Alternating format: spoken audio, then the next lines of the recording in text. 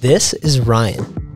Ryan has so many great ideas that he decided to start a podcast. Luckily, the Vault at Rock 31 has Ryan covered on all things podcasting.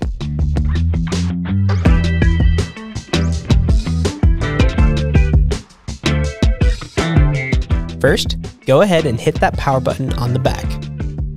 Hold on.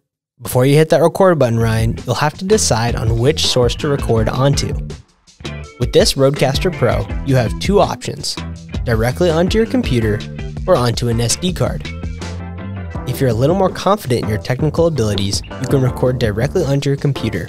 Plug the USB cable into your laptop, set your audio input to Rodecaster Pro, and open your recording software. Or, the simplest method is the micro SD card.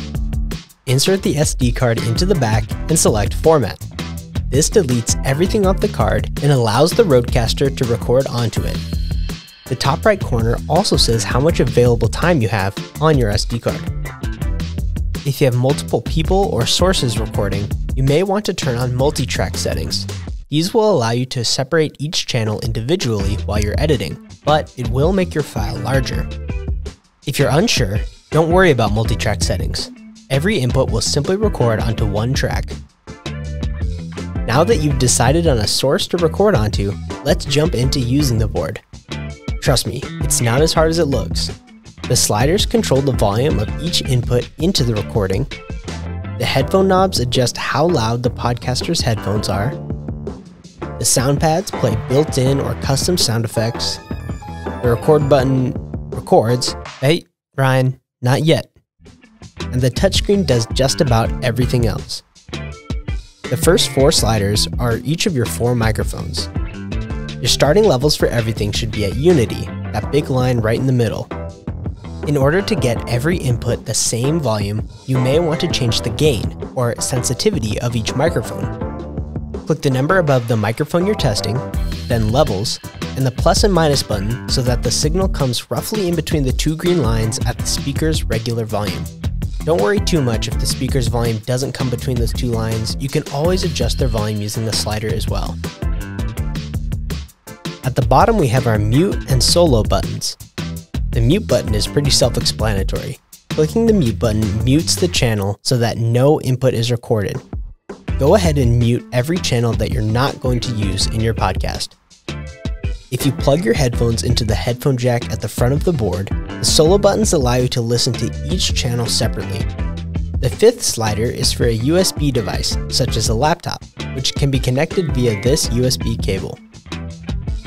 Number 6 is for a phone input via a 3.5mm auxiliary cable. The 7th channel is for a Bluetooth device. Click the Bluetooth button and select Rodecaster Pro from your device Bluetooth settings. These 3 channels are some great options to add audio or music directly into the recording so that you can discuss with your fellow podcasters, or even incorporate a call-in guest. Lastly, the 8th slider changes the volume of the sound pads. You may notice that the first sound pad blinks even after it's been clicked. To get it to stop, let it play through its full minute-long track, or click the sound pads button in the settings panel and go to the second page of buttons. Now when you click back, the blinking goes away.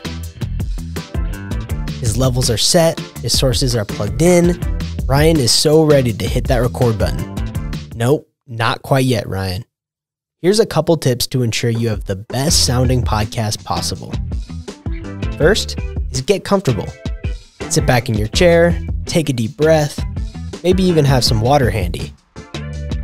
Now that you're relaxed and feeling comfortable, bring the microphone in so it's about a hand's width away from your mouth. This allows for a good strong signal without too many mouth sounds. So as you move during recording, move the microphone with you. Alright Ryan, I think you're ready. Go ahead and hit that record button. And one last tip.